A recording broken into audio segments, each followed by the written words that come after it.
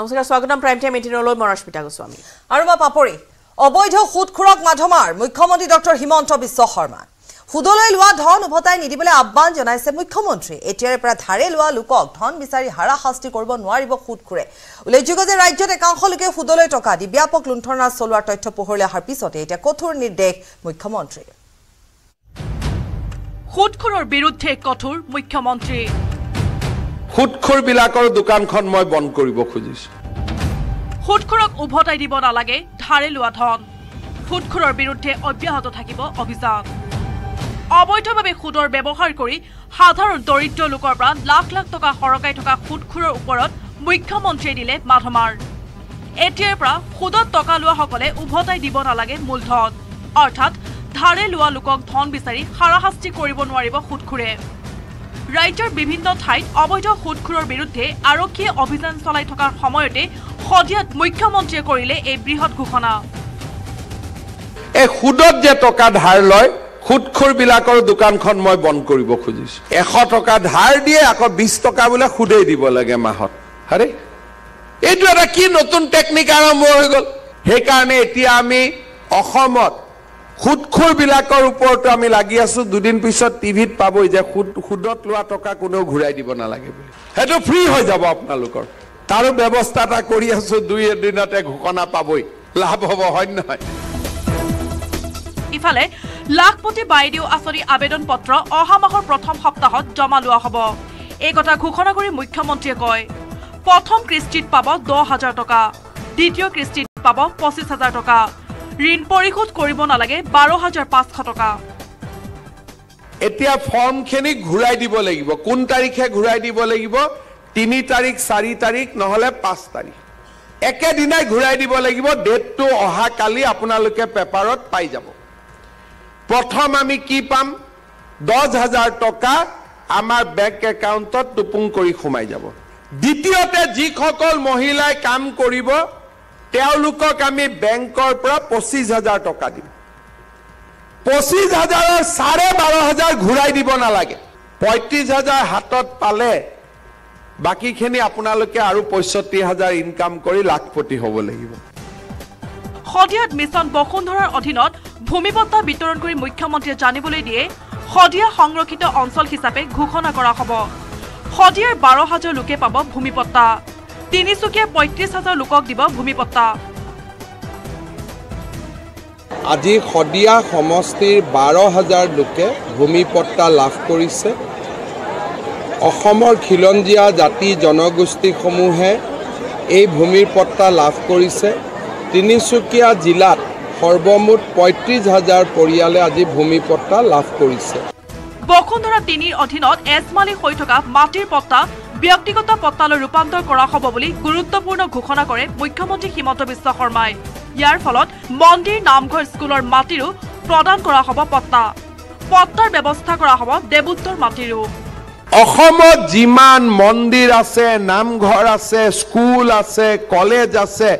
জুনে জুনে মাটিৰ পট্টাত নাই তেওঁলোকক আমি মাটিৰ পট্টা দি দিব ওলাইছো নামঘৰত ফান্ড দিলে কয় মাটিৰ কাগজ নাই মন্দিৰত ফান্ড দিলে কয় মাটিৰ কাগজ নাই এইবাৰ ব্যক্তিৰ লগতে অনুষ্ঠান বিলাকৰো আমি মাটিৰ পট্টা বিলাক এইবাৰ কৰি দিব খুজিছো যাতে কোনো দিনে অসমত মাটি লৈ কাজিয়া পেচাল নালাগে পূৰ্বৰে পৰা চাহ বাগিচাত বসবাস কৰা সকলক দিয়া হ'ব ভূমিপট্টা বৰপেটা বৰদুৱা মাজুলী সত্ৰৰ ভূমি বেল্ট এণ্ড ব্লক কৰা হ'ব বুলি ঘোষণা কৰি মুখ্যমন্ত্ৰীয়ে কয় যে ইয়াৰ জৰিয়তে বহিৰাগত শক্তিয়ে বেদখল কৰিব নোৱাৰিব সত্ৰৰ ভূমি বৰপেটা সত্ৰ বটদ্ৰৱা সত্ৰ মাজুলীত মাধৱদেৱৰ আমাৰ সদিয়াত মাধৱদেৱৰ জন্মস্থান মাজুলী এইবিলাকত আমি নতুন বেল্ট এণ্ড ব্লক কৰিব খুজিছো যাতে কোনো কাৰণে বাহিৰৰ পৰা আহি অসম ভাৰতৰ বাহিৰৰ পৰা যিবিলাক মানুহে আহি মাটি বাৰী শেষ কৰি দিলে আমাৰ কেতিয়াও যাতে তেওঁলোকে আমাৰ মাটিত চকু দিব নোৱাৰে উল্লেখ্য যে উজনি অসমৰ ভ্ৰমণত থকা মুখ্যমন্ত্ৰীয়ে সদিয়া সমষ্টিত কেইবাটাও পানী যোগান আঁচনি উদ্বোধন কৰাৰ লগতে মুকলি কৰে ৩২ কোটি টকীয়া অসম মালৰ অধীনত নিৰ্মাণ কৰা পথ ৰীনা কাকতি গগৈ সহযোগত তিনিচুকীয়াৰ পৰা উপাসনা Barua Goswami report News18 Assam Northeast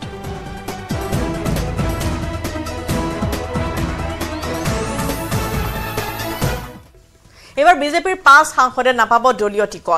ticket পৰা বঞ্চিত হ'ব কৰিমগঞ্জৰ সাংসদ কৃপানাথ মল্লা বিজেপিৰ পৰা টিকট নাপায় এবাৰ শিলচৰ সাংসদ ডক্টৰ ৰাজদীপ ৰয় গুৱাহাটীৰ সাংসদ কুইন উজাও এবাৰ টিকট নাপাব ডিফুৰ সাংসদ হৰেন সিং বেও নাপাব দলীয় টিকট নাপাব তেজপুৰৰ সাংসদ পল্লৱ লোচন দাসে বিজেপিৰ প্ৰথমলানি সাৰ্ভেত নাম নুঠিল অসমৰ এই 5 সাংসদৰ বিজেপি অচিৰে ঘোষণা কৰিব প্ৰথমখন প্ৰাৰ্থী তালিকা 177 জনীয়া প্ৰাৰ্থী তালিকাত থাকিব অসমৰ 5 প্ৰাৰ্থীৰ নাম এবাৰ বিজেপিৰ 5 সাংসদে নাপায় দলীয় টিকটৰ পৰা এবাৰ 5 গৰাকী সাংসদ বঞ্চিত হ'ব কৰিমগঞ্জৰ সাংসদ কৃপানাথ মল্লা বিজেপিৰ পৰা টিকট নাপায় শিলচৰ সাংসদ ডক্টৰ ৰাজদীপ ৰায়ে সাংসদ কুইন উজাও নাপায় এবাৰ টিকট গুৱাহাটীৰ পৰা ডিফুৰ সাংসদ হৰেন সিং বেও নাপাব এবাৰ দলীয় টিকট নাপাব তেজপুৰৰ সাংসদ পল্লৱ লোচন দাসেও বিজেপিৰ প্ৰথমলানি সাৰ্ভেত এই অসমৰ 5 গৰাকী সাংসদৰ নাম এতিয়ালৈকে উঠা নাই আৰু বিজেপিয়ে অচিৰে প্ৰথমখন প্ৰাৰ্থী তালিকা ঘোষণা কৰিব 177 জনীয়াৰ প্ৰাৰ্থী তালিকাত থাকিব অসমৰ 5 গৰাকী প্ৰাৰ্থীৰ নাম আৰু এই মুহূৰ্তত আমাৰ জ্যেষ্ঠ সাংবাদিক বিজু কুমাৰ ডেকা আছে নিউজ ডেস্কৰ পৰা 5 গৰাকী সাংসদে এবাৰ বিজেপি টিকট নাপাব বিজু কি আছে আৰু খবৰ আপোনাৰ হাতত হয় এটা ডাঙৰ খবৰ ৰাজনৈতিক ব্ৰেকিং এই মুহূৰ্তত আমি দৰ্শকক ইতিমধ্যে জনোৱা হৈছে যে অসমৰ সিটিং 5 গৰাকী সাংসদে এইবেলি টিকট লাভ নকৰিব আৰু সেই তথ্য ইতিমধ্যে দিল্লীৰ তৰফৰ পৰা আমাৰ হাতত আহিছে আৰু এই মুহূৰ্তত ক'ব বিচাৰিম যে পল্লৱ লোচন দাস তেজপুৰ লোকসভা সমষ্টিৰ যিগৰাকী সাংসদ সিটিং সাংসদ সেইগৰাকীক টিকট এইবেলি 2024 লোকসভাত প্ৰদান কৰা নহয় ঠিক একেদৰে বৰাক ভেলীৰ দুইটা সমষ্টি দুইগৰাকী সিটিং এমপিকে এইবেলি বিজেপিৰ তৰফৰ পৰা টিকেট প্ৰদান যে নকৰে সেইটো খাটাং হৈছে আৰু তেওঁলোকৰ ভিতৰত আছে কৃপানাথ মাল্লা কৰিমগঞ্জ সমষ্টিৰ সিটিং এমপি কৃপানাথ মাল্লাও এইবাৰ টিকট লাভ নকৰে ঠিক একেদৰে শিলচৰ সমষ্টিৰ সিটিং এমপি লোকসভাৰ মজিয়াত হততে তেওঁ খৰব ভূমিকা পালন কৰা ডক্টৰ ৰাজদীপ ৰয় এইগৰাকীকো এইবেলি টিকট প্ৰদান কৰা নহয় অৱশ্যে ৰাজদীপ ৰয়ৰ সমষ্টিটো এইবাৰ সংৰক্ষিত হ'ল এসি সংৰক্ষিত হোৱাৰ বাবে তেওঁ টিকট লাভ নকৰে তেওঁ সমষ্টিটো হেৰুৱাইছে ঠিক একেদৰে পল্লৱ লোচন দাসৰ কথাটো যিখিনি কৈছে যে তেওঁ এবাৰ টিকট লাভ নকৰে কিন্তু তেওঁ নিজে এইবেলি লোকসভা নিৰ্বাচনত প্ৰতিদ্বন্দ্বিতা কৰিব বিচৰা নাই তাৰ পৰিৱৰ্তে তেওঁ ডক্টৰ হিমন্ত বিশ্ব শৰ্মাৰ চৰকাৰত ৰাজ্য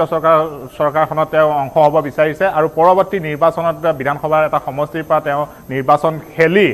ডক্টৰ হিমন্ত বিশ্ব শৰ্মাৰ চৰকাৰৰ অংশীদাৰ হ'বৰ বাবে মনোনিৱেশ কৰিছে আৰু সেই হিচাপত সমষ্টি পুনৰ নিৰ্ধাৰণ হোৱাৰ পাছত এই শোণিতপুৰ সমষ্টিটোত এইবেলি আন এগৰাকী প্ৰাৰ্থী প্ৰক্ষেপ কৰাৰ চূড়ান্ত সিদ্ধান্ত গ্ৰহণ কৰা হৈছে বুলি আমাৰ হাতত তথ্য আছে এই সিটিং এমপি সকলক আঁতৰাই সাংসদসকলক আঁতৰাই তাত কাক দিয়া হ'ব প্ৰাধান্য থাকিব পাৰে গণভিত্তি হয়তো চোৱা হ'ব বা নতুন প্ৰাৰ্থীক এবাৰ প্ৰক্ষেপ কৰাৰ সম্ভাৱনা থাকিব বিজু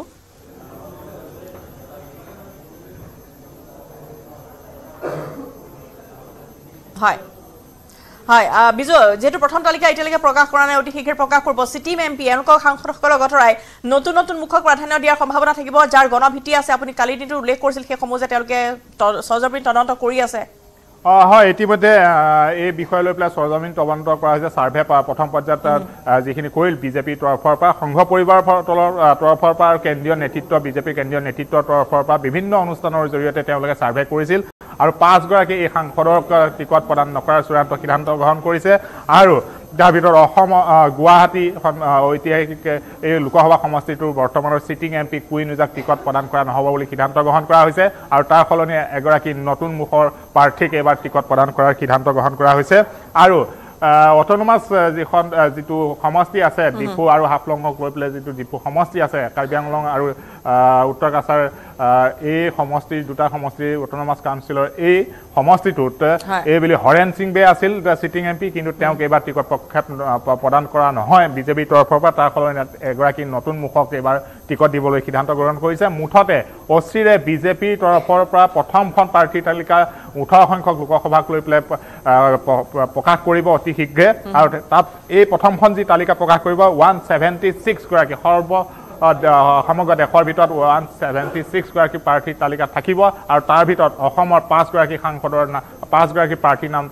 থকাৰ পূৰ্ণ সম্ভাৱনা আছে আৰু আজিৰ দিনটোত এই মুহূৰ্তত এইটো ডাঙৰ খবৰ নিশ্চয় বিজয় ধন্যবাদ জনাইছো আপোনালৈ আৰু এনেদৰে এতিয়া প্ৰাৰ্থী তালিকা প্ৰকাশ পাব 174 জনীয়া য'ত অসমৰ এই সকল প্ৰাৰ্থী বা এই সকল সাংসদৰ নাম তাত উঠা নাই প্ৰথম লানি সাৰ্ভে কৰিছিল আৰু সাৰ্ভে তেওঁলোকৰ নাম উঠা নাই গতিকে নতুন 5টা মুখ হয়তো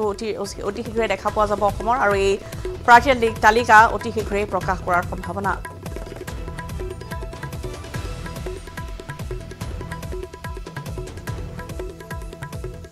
শুকুৰবাৰে অসম বিধানসভাৰ মজিয়াত আন এক ইতিহাস ৰচনা হ'ল বিৰোধী তথা নিৰ্দলীয় বিধায়কে অনা এক সংকল্প প্ৰস্তাৱক লৈ সদনত ভোটিং কৰিবলগীয়া পৰিস্থিতিৰ সৃষ্টি হ'ল শাসকীয় পক্ষৰ বিধায়কৰ উপস্থিতিৰ সংখ্যা তাকৰীয় হোৱা সত্ত্বেও সৰ্বশেষত 39-30 ভোটত জয়ী হ'ল শাসক পক্ষ নিৰ্দলীয় বিধায়ক অখিল গগৈৰ এক সংকল্প প্ৰস্তাৱ কৃষিভূমিত 12 মাহে চৰকাৰে জলসিঞ্চনৰ ব্যৱস্থা কৰিব লাগে এই বিষয়ত বিধানসভাৰ মজিয়াত সবল যুক্তি দাঙি ধৰিলে অখিল গগৈয়ে ৰাজ্যখনৰ সকলো কৃষিভূমিতে জলসিঞ্চনৰ ব্যৱস্থা কৰি প্ৰাকৃতিক বৰষুণৰ ওপৰত কৃষকসকলৰ নিৰ্ভৰতা নাইকিয়া কৰিবলৈ বছৰটোৰ সকলো সময়তে খেতিপথাৰত খেতি কৰিব পৰাকৈ ৰাজ্যখনৰ কৃষকসকলক প্ৰস্তুত কৰিবলৈ আৰু সকলো সময়তে পথাৰত পানী যোগানৰ ধৰি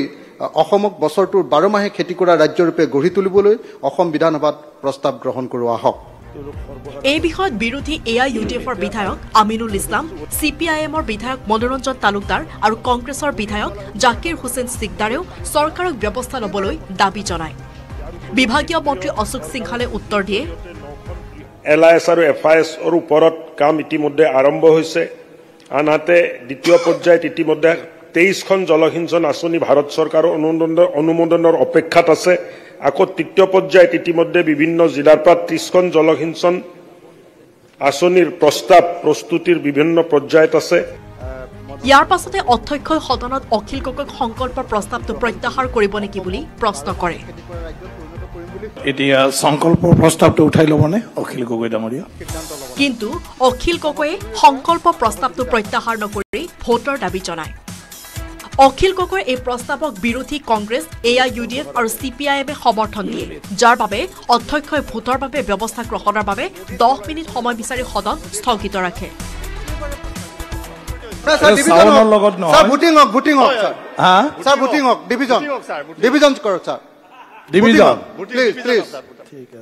এইটো খুব গুৰুত্বপূৰ্ণ প্ৰস্তাৱ মই জাষ্ট হাউচটো 10 মিনিটৰ কাৰণে এডজাৰ্ণ কৰিছো ভোটিঙৰ এৰেঞ্জমেণ্টৰ কাৰণে অখিল গগৈয়ে অনা সংকল্প প্ৰস্তাৱৰ সময়ত সদনত উপস্থিত নাছিল গৰিষ্ঠ সংখ্যক শাসকীয় পক্ষৰ বিধায়ক আৰু মন্ত্ৰী যাৰ বাবে বিপদত পৰাৰ দিশত আগবাঢ়ে শাসকীয় পক্ষ কিন্তু সংসদীয় পৰিক্ৰমা মন্ত্ৰী পীযুষ হাজৰিকাৰ তৎপৰতা কিছু সময়ৰ ভিতৰতে সদনত উপস্থিত হয়হি একাংশ শাসকীয় পক্ষৰ বিধায়ক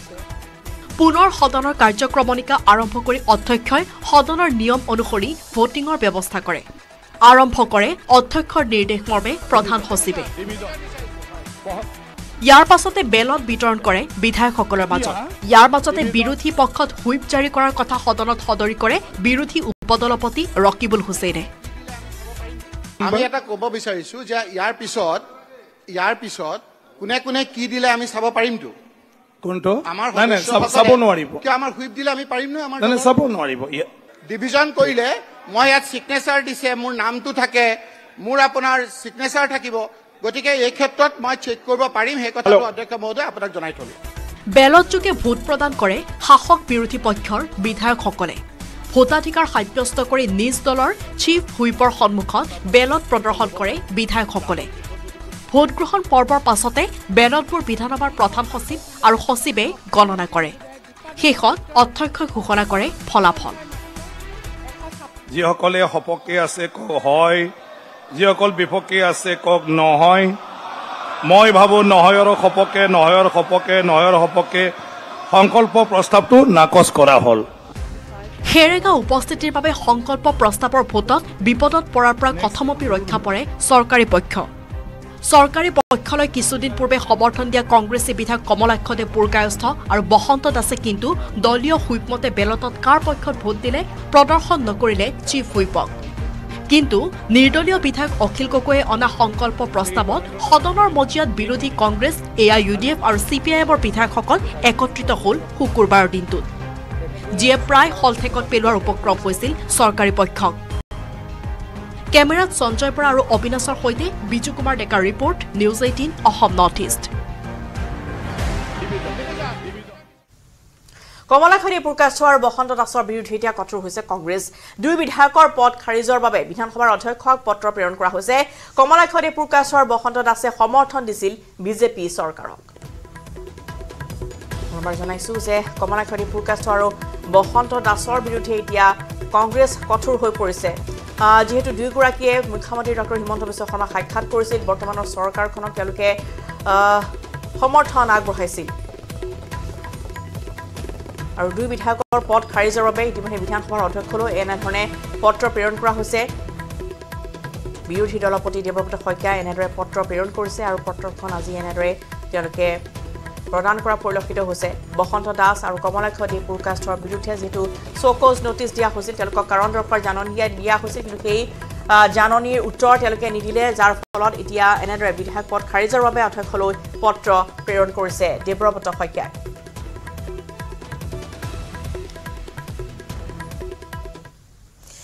লুৰিণজ্যোতি গগৈক লৈ গভীৰ আত্মবিশ্বাসী অখিল গগৈ ডিব্ৰুগড়ত লুৰিণৰ জয় নিশ্চিত বুলি দাবী কৰিলে বিৰোধী বিধায়কজনে সমষ্টিটোত বিজেপিৰ প্ৰাৰ্থিত্বৰ দৌৰত আছে কেন্দ্ৰীয় মন্ত্ৰী সৰ্বানন্দ সোণোৱাল আৰু ৰামেশ্বৰ তেলী ডিব্ৰুগড়ত বিৰোধী ঐক্যৰ প্ৰাৰ্থী হ'ব লুৰিণজ্যোতি গগৈ লুৰিণজ্যোতি গগৈ ডিব্ৰুগড়ত জয় নিশ্চিত দাবী শিৱসাগৰৰ বিধায়ক অখিল গগৈ ডিব্ৰুগড় আমি এবাৰ জিকিম ডিব্ৰুগড় জিকিবৰ কাৰণে যিমান ষ্ট্ৰেটেজি কৰিব লাগে আমি কৰি আছোঁ আৰু ডিব্ৰুগড় আমি জিকিম আমি ভাবিছোঁ চৰকাৰে ভয় খাইছে বিজেপিয়ে ভয় খাইছে মোদী ধুমুহাৰ প্ৰভাৱ নাই ডিব্ৰুগড়ত সেই সমষ্টিটোৰ পৰা অনায়াসে জয় হ'ব বিৰোধী ঐক্যৰ প্ৰাৰ্থী লুৰিণজ্যোতি গগৈ যোন আহে দেখা যাব ডিব্ৰুগড় এবাৰ জিকিম এবাৰ আনকি ট্ৰাইবেল মানুহ জনজাতি ৰাইজেও সৰ্বানন্দ সোণোৱাল যদি আহেও জনজাতি ৰাইজেও কৈ আছে যে যিজন মানুহে নিজৰ আসনখনকে ৰাখিব নোৱাৰে সমষ্টিটোৰ বিজেপিৰ পৰা চৰ্চাত থকা দুই প্ৰাৰ্থী ক্ৰমে বৰ্তমানৰ সাংসদ ৰামেশ্বৰ তেলী আৰু কেন্দ্ৰীয় মন্ত্ৰী সৰ্বানন্দ সোণোৱাল বিজেপিৰ এই দুই প্ৰাৰ্থীক লৈ কটাক্ষ বিধায়ক অখিল গগৈ ৰাজ্য শাসনৰ ক্ষমতা নথকা বাবে দিল্লীলৈ উৰা মাৰিছে সোণোৱাল মানে সৰ্বানন্দ সোণোৱালক ডাইৰেক্ট ট্ৰাইবেল মানুহে কৈ আছে সোণোৱাল মানুহে কৈ আছে যে নিজৰ মুখ্যমন্ত্ৰী চিটটো বচাব নোৱাৰিলে তেওঁক আৰু কোনে ভোট দিব গতিকে এবাৰ আমি ডিব্ৰুগড় জিকাটো খাটাং আপোনালোকে চাই থাকক পিছে অখিল গগৈৰ এনে আত্মবিশ্বাসৰ বিপৰীতে বিজেপি বিধায়ক প্ৰশান্ত ফুকনৰ দাবী ডিব্ৰুগড়ত 3.5 লাখ ভোটত জয়ী হ'ব বিজেপি ডিব্ৰুগড় লোকসভা সমষ্টিত ভাৰতীয় জনতা পাৰ্টিৰ প্ৰাৰ্থীজনে 3.5 লাখতকৈ অধিক ভোটত জয়লাভ কৰিব অৱশ্যে সমষ্টিটোৰ পৰা যদি লুৰিণজ্যোতি গগৈ কংগ্ৰেছৰ টিকটত প্ৰতিদ্বন্দ্বিতা কৰে তেন্তে আৰু অধিক ভোট হ্ৰাস হ'ব বুলি দাবী প্ৰশান্ত ফুকনৰ পৰিসংখ্যা অনুসৰি 67% ভোট হ্ৰাস পাব লুৰিণজ্যোতিৰ কংগ্ৰেছৰ বেনাৰত খেলিলে 67% কংগ্ৰেছৰ ভোট লুৰিণজ্যোতিলৈ নাযায় কাৰণ কংগ্ৰেছক গালি পৰা যিটো ইতিহাস লুৰিণজ্যোতিয়ে কংগ্ৰেছক যিটো গালি পৰা ইতিহাস এতিয়াও তেওঁলোকে ডিলিট কৰিব পৰা নাই কংগ্ৰেছৰ যিসকল কংগ্ৰেছী আছে বিধায়ক প্ৰশান্ত ফুকনৰ এনে সমালোচনাৰ সমান্তৰালকৈ ডিব্ৰুগড় লোকসভা সমষ্টিত লুৰিণজ্যোতি গগৈৰ প্ৰাৰ্থিত্বক লৈ কটাক্ষ সুশান্ত বৰগোহাঁই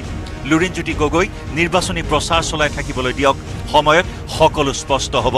ডিব্ৰুগড় যোৰহাট এইবিলাক আসনত কোনো পৰ্যায়ত বিৰোধী কোনো এজন প্ৰাৰ্থীয়ে জিকিব পৰা সম্ভাৱনা নাই লুৰিণজ্যোতি গগৈ ইতিমধ্যে আৰম্ভ কৰিছে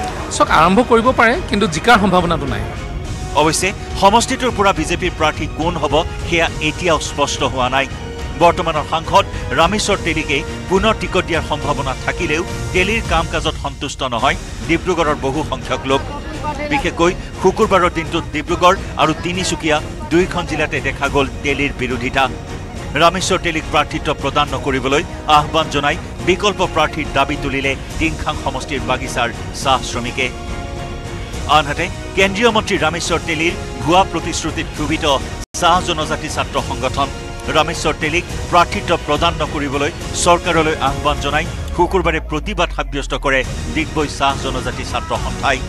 যদি তেলী টিকটৰ পৰা বঞ্চিত হয় তেন্তে সুযোগ ল'বৰ বাবে সাজু ডিব্ৰুগড়ৰ বিধায়ক প্ৰশান্ত ফুকন কিন্তু টিকটক লৈ আত্মবিশ্বাসী নোহোৱা প্ৰশান্ত ফুকনে নিজৰ মনৰ ইচ্ছা এইদৰে ব্যক্ত কৰিলে যে প্ৰধানমন্ত্ৰী হোৱাৰো মন আছে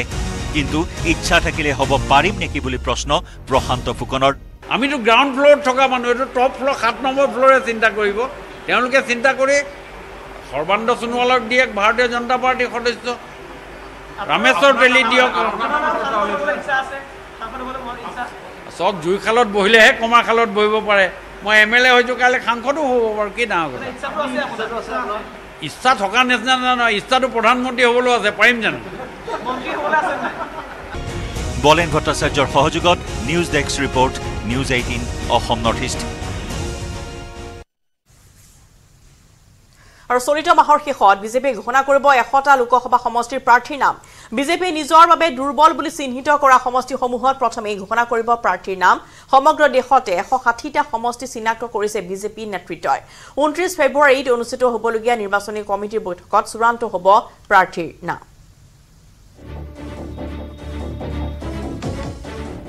ফেব্ৰুৱাৰী শেষত বিজেপিয়ে ঘোষণা কৰিব 100 প্ৰাৰ্থী অহা সপ্তাহত অনুষ্ঠিত হ'ব ৰাষ্ট্ৰীয় পৰিষদৰ বৈঠক দুৰ্বল সমষ্টিত বিজেপিয়ে দিব প্ৰথম প্ৰাৰ্থিত্ব অহা সপ্তাহৰ পৰা বিজেপিয়ে আৰম্ভ কৰিব লোকসভা নিৰ্বাচনৰ প্ৰাৰ্থী ঘোষণা ফেব্ৰুৱাৰীৰ শেষত দুৰ্বল হিচাপে বিবেচিত হোৱা সমষ্টিসমূহত দিব প্ৰাৰ্থী ইতিমধ্যে দেশৰ 160টা লোকসভা সমষ্টিত বিজেপিৰ ভেটি দুৰ্বল বুলি নিতা অনুসন্ধানত তথ্য লাভ কৰিছে বিজেপি নেতৃত্বই ইয়াৰে বহু সমষ্টিত এবাৰো জিকা নাই বিজেপি এতিয়াও শক্তিশালী হোৱা নাই বিজেপিৰ সাংগঠনিক স্থিতি এনে প্ৰেক্ষাপটতে এই দুৰ্বল সমষ্টিকেইটাত আগতীয়াকৈ প্ৰাৰ্থী ঘোষণা কৰিব খুজিছে শাসকীয় দলটোৱে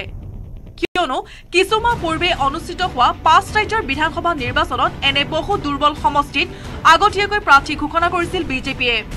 এনে কৰাত আশানুৰূপ ফলাফল পাইছিল গেৰুৱা দলটোৱে পূৰ্বে নিজিকা বিধানসভা সমষ্টিত জয়ী হৈছিল বিজেপি প্ৰাৰ্থী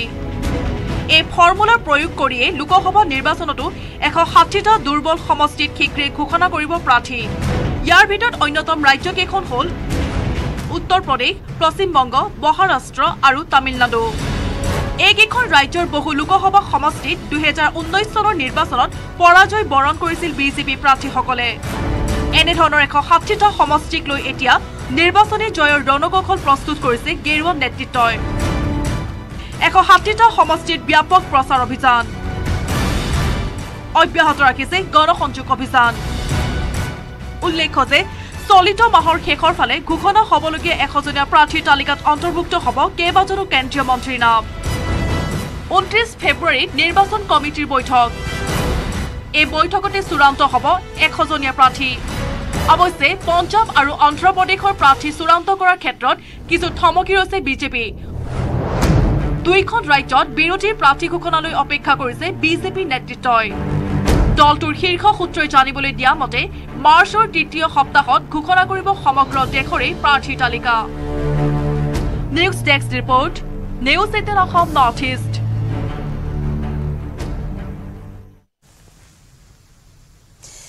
আহিছে নিৰ্বাচন বাঢ়িছে ৰাজনৈতিক ব্যস্ততা ইতিমধ্যে গুৱাহাটীত উপস্থিত হৈছে মোদীয়ে নিৰ্বাচনী প্ৰচাৰৰ সময়ত ব্যৱহাৰ কৰা বাহন ব্যতিক্ৰম নহয় বদৰুদ্দিন আজমলৰ বিশেষ বাহনক লৈ উৎসুকতা বাঢ়িছে ৰাইজৰ নিৰ্বাচন সমাগত নিৰ্বাচনী প্ৰেক্ষাপট ইতিমধ্যে সাজু হৈছে আৰু নিৰ্বাচনৰ বাবে প্ৰচাৰো লাহে লাহে বাঢ়ি অহা দেখা গৈছে ৰাজনৈতিক দলসমূহৰ তাৰ মাজতে কেইখনমান বিশেষ কৌতুহল সৃষ্টিকাৰী বাহনৰ কথা আপোনালোকক ক'বলৈ বিচাৰিছো প্ৰধানমন্ত্ৰী নৰেন্দ্ৰ মোদীৰ নিৰ্বাচনী প্ৰচাৰৰ বাবে এখন বিশেষ বাহন অলপতে গুজৰাটৰ পৰা গুৱাহাটীলৈ অনা হয় সেই বাহনখনক লৈ যথেষ্ট চৰ্চা হ'ল সেই বাহনখন আচলতে প্ৰধানমন্ত্ৰীৰ নিৰ্বাচনী সভা য'তেই থাকিব সেই নিৰ্বাচনী সভাৰ সময়ছোৱাখিনিত প্ৰধানমন্ত্ৰীৰ বাবে সেইখন বাহন থাকিব বা প্ৰধানমন্ত্ৰীৰ নিৰ্বাচনী সভা য'ত হ'ব সেই বাহনখনক সেই গেৰুৱা ৰঙৰ বাহনখনক দেখা যাব এই বাহনখন বিজেপিয়ে ইতিমধ্যে সাজু কৰি তুলিছে বাহনখন সুন্দৰকৈ সজাই পৰাই তোলা হৈছে অত্যাধুনিক লাইট মোদীৰ ফটোৰে সজোৱা সেইখন বাহন অসমলৈ যেতিয়া প্ৰধানমন্ত্ৰীৰ নিৰ্বাচনী প্ৰচাৰ কৰিবলৈ আহিব তেতিয়া এইখন বাহন সেই জনসভাবোৰত দেখা যাব বাহনখন সমষ্টিয়ে ঘূৰিব কিন্তু এইবাৰ প্ৰধানমন্ত্ৰী নৰেন্দ্ৰ মোদীৰ সেই বিশেষ বাহনখনৰ পিছত এইবাৰ আপোনালোকক ক'বলৈ বিচাৰিছো বদৰুদ্দিন আজমলৰ AIDF প্ৰধানগৰাকীৰ এখন বিশেষ বাহনৰ কথা তেওঁ এখন বিশেষ বাহন লৈ সাজু হৈছে তেওঁৰ বাবেও ইতিমধ্যে এখন বিশেষ বাহন বিশেষ ধৰণে তৈয়াৰ কৰা হৈছে আৰু সেই বাহনখন তেওঁ ব্যৱহাৰ কৰিব নিৰ্বাচনী প্ৰচাৰৰ সময়ছোৱাত এতিয়া আপোনালোকক ভালদৰে দেখাবলৈ বিচাৰিছো আজমলৰ বাবে সাজু হোৱা এইখন বাহন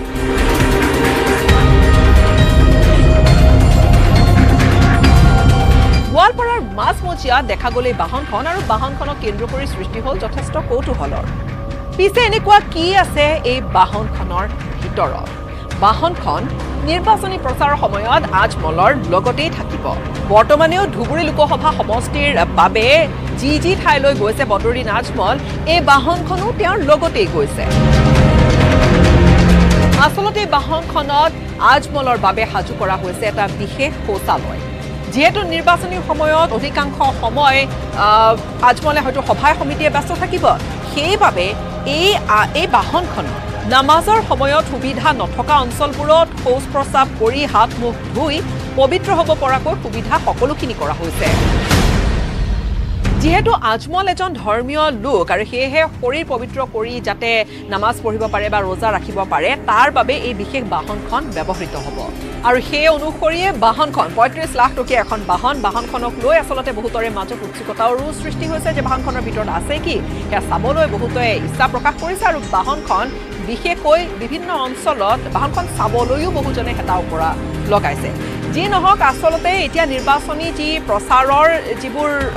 ব্যৱস্থা সেয়া কিছু নতুনত্ব আহিছে আজিকালি নিৰ্বাচনী প্ৰচাৰৰ সময়তে VIP VVIP সকলে ডাঙৰ বাহন ক্যাৰাভেন ব্যৱহাৰ কৰা দেখা গৈছে আৰু ইয়াতে শেহতীয়াকৈ বদৰুদ্দিন আজমলেও এখন তেনেকুৱা বাহন নিজৰ বাবে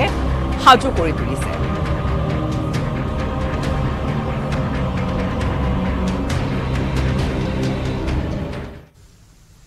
চিকিৎসালয়ৰ পৰা ঘৰলৈ আহি থাকোতে দুৰ্ঘটনাত পতিত হ'ল নৱজাতক আৰু মাতৃ মহানগৰীৰ তেতেলিয়াৰ ৰাষ্ট্ৰীয় ঘাইপথত চাৰিচকীয়া বাহনে মহতিয়ালে অটো দুৰ্ঘটনাত আহত হৈছে মুঠ 4 গৰাকী লোক শিৱসাগৰৰ নামতিত নামদাং নৈত পৰিল এই চাৰিচকীয়া বাহনখন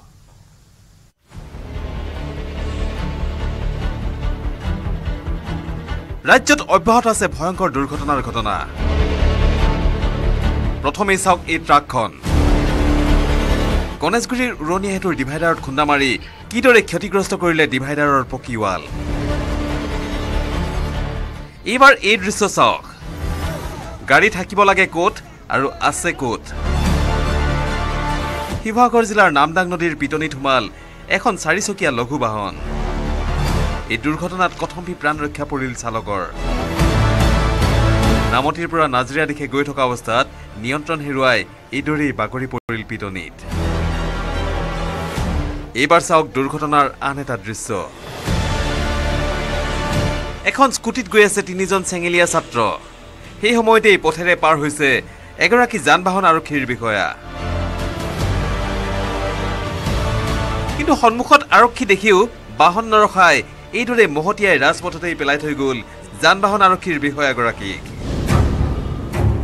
দৃশ্যটো প্ৰত্যক্ষ কৰা স্থানীয় কেইবাগৰাকীও লোকে দৌৰি গৈ এই উদণ্ড মটৰচাইকেল চালককেইজনক আটক কৰিবলৈ সক্ষম হয়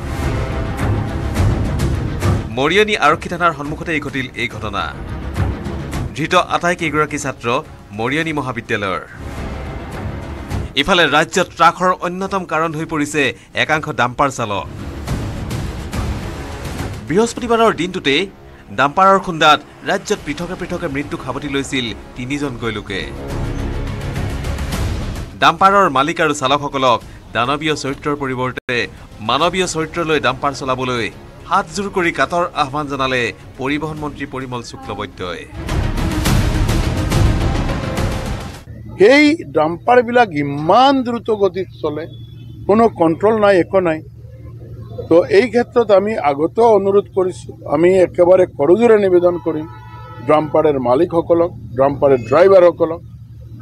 বা সব গাড়ীৰ ড্ৰাইভাৰ বা মালিকসকলক যে আপোনালোকে নিয়ন্ত্ৰিত গতিত গাড়ীটো চলাওক news desk news 18 Assam north east